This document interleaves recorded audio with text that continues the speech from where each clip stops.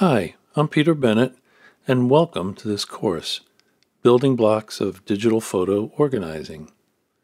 I'm glad you could join us today, and I'm very excited about giving this course. It's something I've been wanting to do for a long while. I thought you might like to see some of what we will cover in the course. We start off going through a lot of digital imaging basics, everything from what pixels are, to image resolution, file formats, image compression, and metadata. I think people have had some of the biggest misconceptions in this area and can get really thrown off track. So I've tried to present it in a way that is simple to follow and that will make it easier for everyone to understand these basic principles and tools. Our second lesson goes into systems and workflow. I find it so helpful whenever I'm looking at my own collection or someone else's to see it as a system that has these different but connected moving parts to it. When you can see the bigger picture, it becomes simpler to navigate the workflow that takes you from capture to backup, and that's what we want to start training ourselves to do.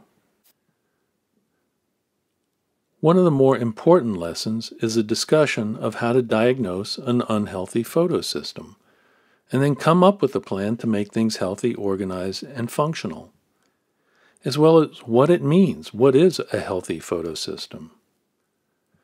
We talk about Apple Photos a bit because everyone has that either on their computer or at least on their phone. And when we pull the curtains back on how the Apple Photos ecosystem works and how to access it, it becomes a lot less intimidating. The organizing lesson is the most comprehensive lesson in the course. So if you have diagnosed an unhealthy system and then developed a plan to fix it, then you have to implement the plan, and that's what we discuss in the lesson, from consolidating everything to an organizing drive, retaining your client's work, as well as deduping strategies.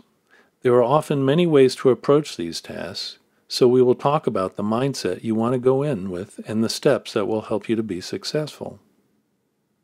In Lesson 6, I talk a bit about software in regards to catalog options, especially in the different ways catalogs work and handle its image library and what that means to you when you're interacting with it. I'm even going to compare Lightroom to Bed Bath & Beyond, so you don't want to miss that. Lastly, I talk about communication. And this is important for not only talking with clients, but how to ask for help and be clear and effective in the way that you do.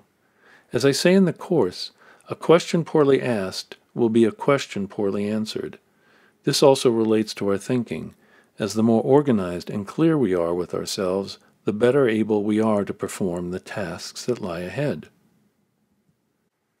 We need to use technology. There's no getting away from having to learn and utilize it in order to effectively work with our photos and family history. But our minds need to be our guides. In this class, I want to help you use your mind and your creative abilities to see the whole picture, to be able to see where you want to go before you start.